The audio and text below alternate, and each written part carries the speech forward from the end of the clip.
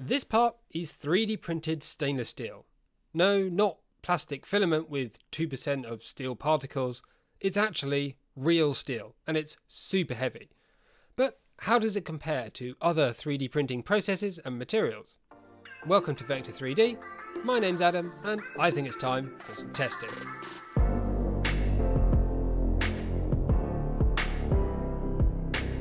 As you might imagine, 3D printed stainless steel is not a cheap process, so a big thanks to JLC PCB for sponsoring this video and providing all of the parts used for testing. Although famously known for their PCB manufacturing capabilities, JLC PCB do also provide 3D printing services.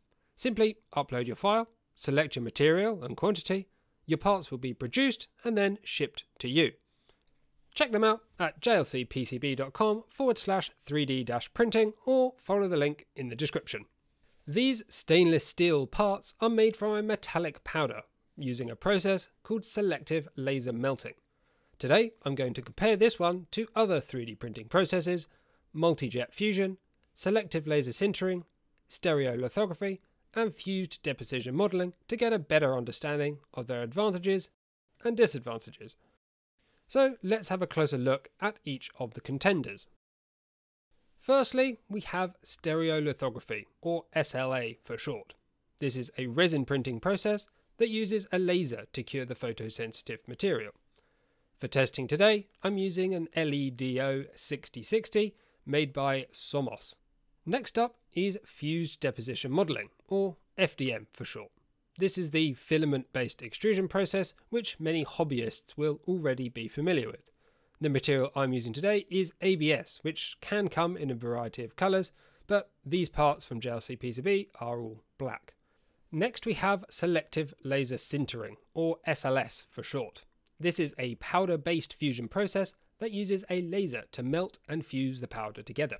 The material I'm using here is a polyamide material, also known as nylon. The penultimate process is multi-jet fusion, or MJF for short. This is another powder bed fusion process that jets a fusing agent onto the powder, which is then cured using the application of energy, probably infrared. This material, PA12, is another polyamide nylon-based material. The last process is selective laser melting, or SLM for short, also known as direct metal laser sintering, or DMLS. This is another powder bed fusion process, this time using a high-powered laser to melt and fuse a metal powder. The material I'm using is 316L stainless steel. Now that we're all familiar with the processes and materials, let's get on with the testing. For the first test, I wanted to see if electricity could pass through the materials, such as for using in an electrical circuit, or if they were an insulator, which could be better for an electrical enclosure. I designed a very simple 5x5mm cuboid, 120mm long, which I tested for continuity to see if it was conductive, and then resistance for the materials that were. Unsurprisingly, all of the polymer materials, LEDO 6060, ABS, PA-F and PA12 all failed the continuity test, showing that no electricity would flow through these samples. The SLM stainless steel, however, did have continuity from end to end. The resistance was 0.3 ohms, making the overall resistivity of the material 0.00006 ohm meters. Next, I moved on to weight, because if using these parts in structural or motion applications, the weight is an important parameter. The test part for this was the Voron V0 carriage modification for using LGX light. The lightest part in the lineup was the ABS at just 7.5 grams, followed by both nylon contenders in the 9.5 gram region and then resin at just over 10 grams. The SLM stainless steel was by far the heaviest at a massive 73 grams. I also wanted to test how dense the stainless steel was, so I weighed the most uniform sample, which was the conductivity test, and compared it to a calculated value for its weight based on its density. I found that, assuming the density to be 8,000 kilograms per meter cubed, the 3D printed part is about 92% steel. Wow, that's pretty impressive. I was also curious about how flexible these materials were, so the next test was flexural rigidity, basically its resistance to bending. The print for this was a thin 3mm beam, 20mm wide, with a hole in the end for a hook. The least rigid material was the 3201 PA-F, with a maximum deflection at 10 newtons of 45mm. The most rigid was steel, maybe unsurprisingly, with a maximum of just 1mm. In the middle group we have, from least to most rigid, PA12 nylon, ABS, and then the Ledo 6060 resin.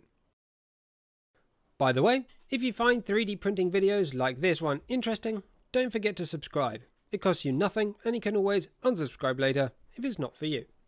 Next, I did a print accuracy test. For this I used my cauliflower design and used the calibration sheet, measuring with some decent quality calipers to determine the accuracy and skew. Looking at print accuracy first, the results are the percentage error compared to the true dimension. I've taken the absolute value of error rather than the true value, so that they're all positive and therefore easier to compare. SLA resin and FDM have the worst results here, coming in around 0.35% error on average, and SLS has the best results with 0.07% error on average. Strangely, the MJF process has a large difference between the accuracy on X and on Y.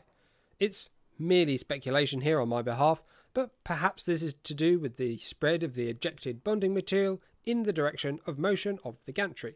When it comes to skew, it can be hard to know what is good and what's not. So as a reference, Prusa suggests that for the Mark III, anything over 0.25 degrees is severe and needs calibrating. For these machines, the worst result we saw was 0.1 degrees from the MJF process, and the best was the SLM steel with only 0.02 degrees of skew. The remaining machines were all similar and performed very well with around 0.04 to 0.05 degrees of skew.